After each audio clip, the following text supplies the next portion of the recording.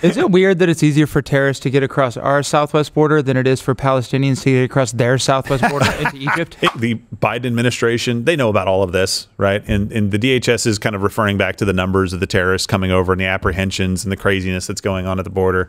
They know about all of this. And the DHS's 2024 Homeland Threat Assessment, it probably states white supremacy is the problem. No, they actually do know that this is a problem as well. They just typically focus on white supremacists. And this is a quote from individuals with terrorism connections are interested in using established travel routes and permissive environments to facilitate access to the United States. Here, let me rewrite that for you. Can we pull that back up? Let me rewrite that. I'm just going to take a pen to this. Individuals who are terrorists, not with terrorism connections, I think they can rewrite that a little bit better, are interested in using known travel routes where nobody gives an F and they can just walk right in. I'm talking about the southern border where we don't have a wall. Narrated by Gerald Morgan Jr. I think that's better to the point. Does everybody understand? Like, that's what they're talking about. And in fact, a leaked internal CBP memo, you down with OPP? Dated October 20th, 2023 warns this: San Diego Field Office Intelligence Unit assesses that individuals inspired by or reacting to the current Israel-Hamas conflict may attempt to travel to or from the area of hostilities in the Middle East across the southwest border. So, wall? 20 billion? Can we go back to that? 5 walls that we're about to send. 5.25 walls are being sent over in aid right now. I just think we could take one of those walls out of it and send 4.25 walls. Specifically, the memo does list individuals associated with Hamas, Hezbollah, the Palestinian Islamic Jihad. You remember those guys? The Popular Front for Liberation of Palestine. And didn't the Islamic Jihad guys, they're the ones that fired that rocket that didn't make it to its intended target and instead ended up in the parking lot of a hospital, burning cars, knocking out a handful of windows, and not killing 500 people, not wounding 600 on top of that. I don't think we've seen retractions, though. Yeah, they have cheap rockets. They have cheap rockets. Well, they make them out of the water pipes that the Israelis and the rest of the world gave them so that they could have their own water, and instead they'd rather be a victim class and shoot rockets at Israel. But hey, peace, let's go for a ceasefire. You first. Not surprising, considering illegal crossings at the southern border have boomed under Biden. September alone saw 269,735 illegal crossings under Joe R. Biden, former vice president.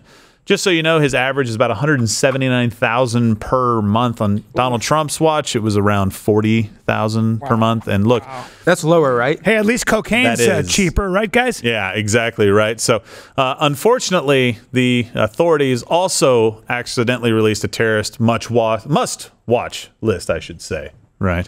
And it is quite reckless, and it includes films like United 93, Air Force One, Kate and Leopold, and yeah, that last one there is just rather that brutal. Last one, that's rough. That is pretty brutal. Yeah. Better By the way, Shakespeare in Love. It's not actually. Well, it could be. No, that's it's not. your opinion. Listen, I want you to remember those are the ones that are actually caught. I made that case earlier. If you missed it, if you came in late to class, look at somebody else's notes because I talked to you about that. If you're only catching that many, how many are getting past you? I don't think you really know, but usually it's a bit of a multiple, and it's not good. And look, don't expect former Vice President Joseph Robinette Biden to do anything about the border. After all, he thinks that disenfranchising U.S. citizens with a nonstop, unrelenting stream of immigration is one heck of a plan. An unrelenting stream of immigration. Nonstop. Folks like me who cultural are enrichment. Caucasian of European descent, for the first time in 2017, will be in an absolute minority in the United States of America. Absolute minority. Fewer than 50% of the people in America from then and on will be white European stock. That's not a bad thing. But don't forget. It's also wrong. Don't forget. He doesn't want the immigrants to ever really be in a place of power. We already have a nigger mayor. We don't need any more nigger big shots. Wow, stuck the R, Joe. I wouldn't keep doing that. Well, that's right. You said it, and it's on tape, and you can't really undo that. But you're 100% right. He's wrong. And that's not fantastic. That you shouldn't, having a white minority shouldn't be a thing that I don't think it accomplishes anything in and of itself. Why is that a goal? Doesn't matter. Like, it's not solving. Oh, you think that white people are the problem. And in that case, then yeah, having a minority of white people and having that makes a lot of sense to you. You think that white people are the extremists and the terrorists. Okay, I totally understand that. Yeah, because most terrorist attacks in the world, at least in the last 50 years, have been committed by white guys. But that's just me. Maybe I missed it. I don't know. I'm not saying that white guys are great. I'm saying that sometimes maybe not calling them domestic terrorists just because they think that freedom is a good thing would be a place to start, Joe. Don't go to PTA meetings and arrest parents for protesting. That's fair, because if you do take an interest in your child's education and the indoctrination that the government is subjecting them to, that you're probably a radical and you need to be dealt with, and we need to get on that. To be fair, though. To be fair. We did just recently get all the Asians as whites also, because they got really good at math and making money, so they've kind of been, according to a bunch of school districts on the West Coast, Asians are now white. So, they are? The population is increasing. Yeah. Oh. There's a district in Oregon that said, well, you're going to be counted as white now, basically because they were scoring too high. Well, let me be the first to say, welcome. Yeah. Yes. Yeah. You're now not protected in any way.